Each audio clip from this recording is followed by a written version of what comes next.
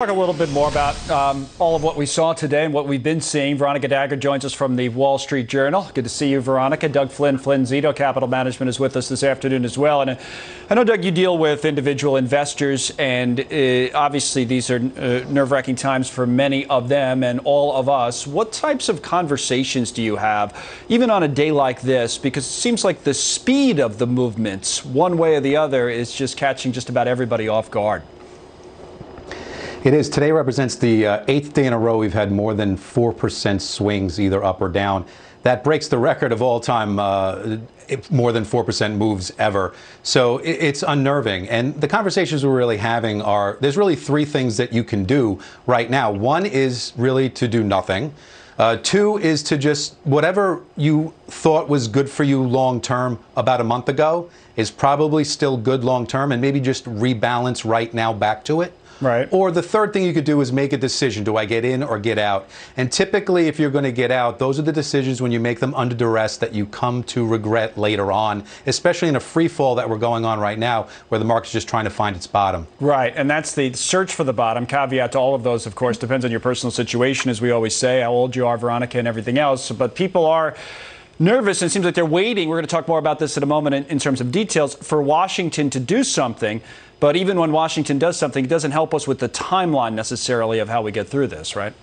Right, because we don't know how far or how deep this recession, if we're going to go into it, it looks like it, how long it's going to go on for. You know what? And you can only do so many fiscal and monetary measures. You know, at the end of the day, people really want some sort of vaccine, some sort of cure for this. And that's something that the federal government can't do through monetary measures. You know, in terms of investors, though, I think individual investors, we're seeing it in the numbers so far, have been pretty disciplined, not making big moves. We're seeing most of the big moves in the market from the professional investors and the algo traders.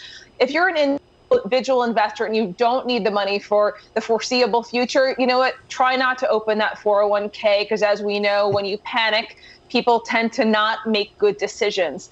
If you are in a situation that you're losing, or you're afraid to lose your job, and a lot of your money is tied up in stocks in your brokerage account, and you don't have that 3 to 6 months worth of expenses, then maybe you want to get some of that money out so you have that 3 to 6 month worth of emergency fund at the ready. Definitely saw it even on the professional level, that search for cash today, and just as Christina was talking about, that all kinds of asset classes that were being sold off. Doug, a quick word on that. Just everybody seemed to need or want cash, depending on their situation. Yeah, that's the, you know, this is a sort of a fight or flight kind of thing that people are feeling right now. And we're just about down to the average, which is 36% down. Average recessions go down 36%. We're almost there, so we're right about the point where you look to do the average. But that's when people typically want the maximum flight, basically where we are. Do I get out? You know, I'll bring Melissa in here for a moment and just tell everybody what we're doing. There's going to be a playback, Melissa, right from President Trump in just a few seconds. He was meeting with those nurses, and maybe we get some more on what we're expecting out of Washington, or at least on how the response is being handled, right? Yeah, I mean, he faced a lot of questions today about the number of ventilators out there and the number of masks, and let's listen in and see what he has to say. Well, thank you very much, and today I welcome the great nurses of our country to the White House and express our gratitude for those on the front lines in our war against the global pandemic. And it's been something, but we're winning and we will win. It's a question of when, and I think it's going to go quickly. We hope it's going to go quickly. I think we all agree. We're glad to be joined by Vice President Mike Pence, Secretary Alex Azar, Administrator Seema Verma, Dr. Robert Redfield, and Dr. Deborah Birx. Thank you all very much for being here. Thank you very much. We're using the full power of government in response to the Chinese virus. I declared a state of national emergency that will make up to $50 billion in disaster relief funds available, which we can use to assist hospitals, which, as you know, we need. I asked states to set up emergency operation centers and hospitals to activate emergency plans, and they've been fully notified. We're urging hospitals to cancel all elective medical procedures. My emergency declaration allowed us to waive regulations to give nurses and doctors maximum flexibility to respond to the virus. and to protect our frontline professionals that we've authorized through telehealth nationwide, which is really becoming big stuff, telehealth.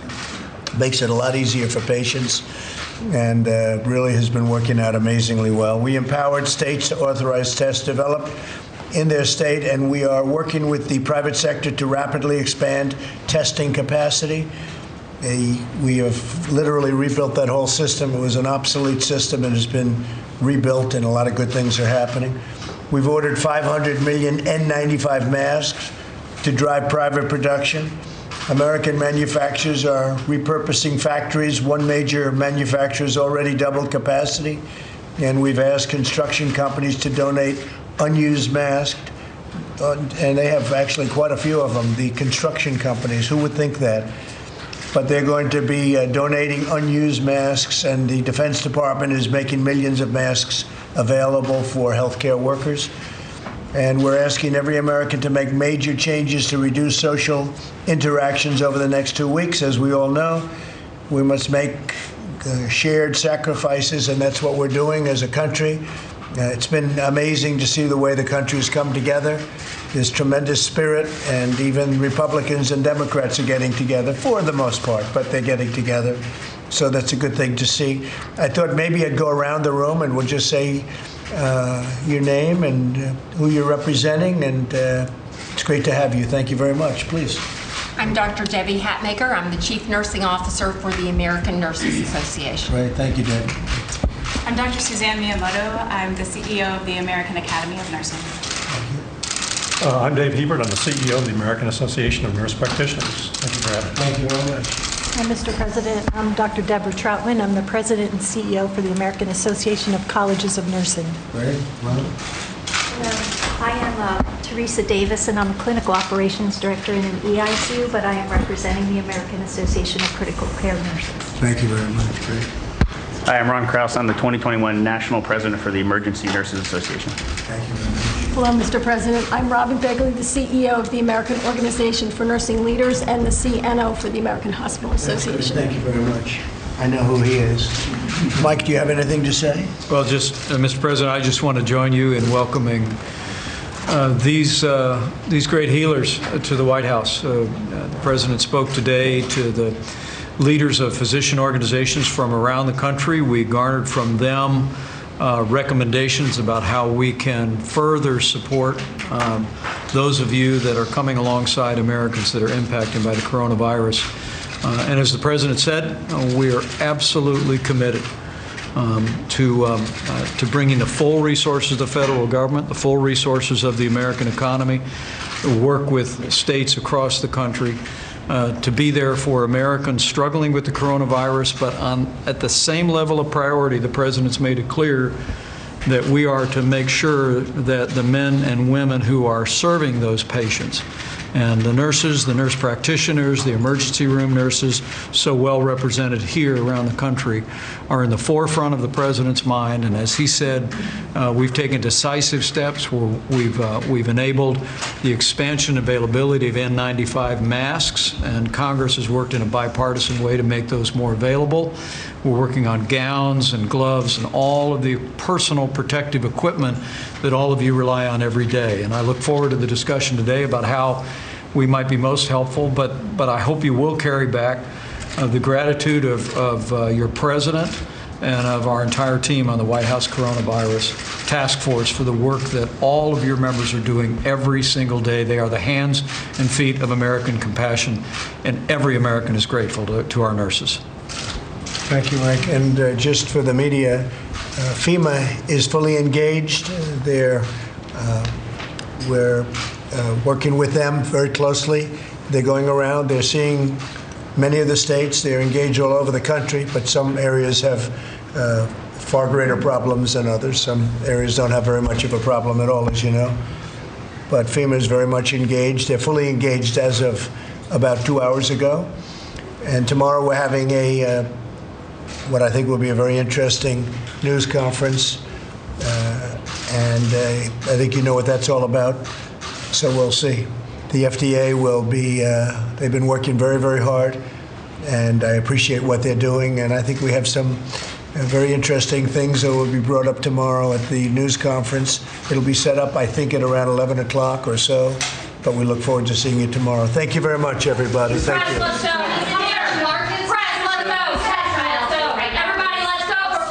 All right. President Trump moments ago at the White House meeting with a group of nurses there, giving us a preview as well of what we might see in part tomorrow. While that was happening, the Senate did pass that stimulus bill that came out of the House. I want to go to Chad Pergram on Capitol Hill. And to be clear, this is not the so-called phase 3 of trillion-dollar stimulus we've been talking about so much the last few days. This is the one that we almost forgot about that came before that, right? That's right. This is phase 2. The vote was 90-8, and now the House and Senate have aligned on that bill that the House approved in the wee hours of Saturday morning. But that underscores the challenge that faces Democrats and Republicans in the Senate as they try to put together phase 3. The fact that it took from Saturday morning until Wednesday afternoon just to get that through, and that was supposed to be the easy bill, that tells you a lot as they try to work on phase 3. There's a lot of concern about the cost of phase 3. Here's Republican South Carolina Senator Lindsey Graham. I'm worried about the price tag. You pay now or you pay later. If we don't contain this virus, the entire economy is going to collapse. There's disagreement from senators on both sides of the aisle about direct payments to citizens. Not all of the more than $1 trillion is new money. Much of it is tax breaks. But Senate Minority Leader Chuck Schumer is concerned about how much money people will get if they're off the job. A single $1,000 check would help someone pay their landlord in March. But what happens after that? How do they pay their rent in April when their office or restaurant or store is still closed for business? How about May? How about June?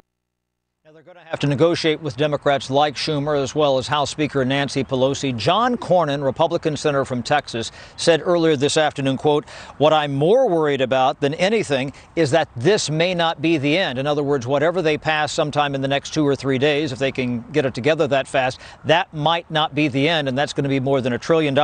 And Chris Coons, a Democratic senator from Delaware, he indicates that businesses are on the phone with him, Amtrak Airlines, saying we need to see action from Congress right now because we need to make decisions this week about furloughs and cuts. It's not going to be in a month. We need to understand what Congress is doing so we can make those decisions this week. Connell, Melissa? Right. They want to see how it's structured on that phase 3. That's for sure. Chad, thank you. Chad Pergram on Capitol Hill. Melissa?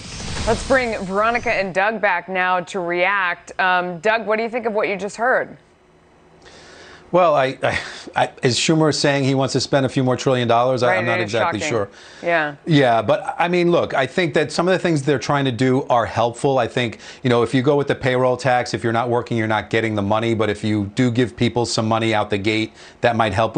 This is not a long thing we have to get through. We do have to get to the other side of the mountain. And when we do, there are some good prospects on the other side of that. But we're just living in the moment right now of all this negative news every minute by minute. And so all this stuff is helpful. I think business is doing a great job. People are doing a great job. Government's doing its job. And so hopefully all together we can get through this and get on the other side. That's when you'll see some improvement. Yeah, I mean, Veronica, if there's an emergency, the last people I want to wait on is Congress. I mean, I think it is the slowest moving body of any type in our country. I'm trying to think of something that's slower.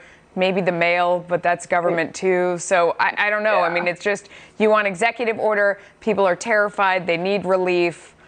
How are they doing? They got to move on this, right? They need the money now. Americans need the money now. The good news is it sounds like Americans are going to get some sort of check. I don't know how big it's going to be. I guess it depends on the size of your family, how much you make. Looks like you're going to get some money. And that's going to be a welcome relief to a lot of Americans who are, as you say, terrified. You need to pay your rent. You need to pay your utilities. You got to feed your kids. You need this money today, not 3 months from now. Yeah, no, it's true. I mean, I talk to a lot of people every day who are now out about 2 weeks worth of pay. And so they don't know how they're going to do anything. They're really terrified. And these guys screw around for a week. It's nothing to them. It's a lot to everyone else. Thanks, guys. Thanks. Connell. All right.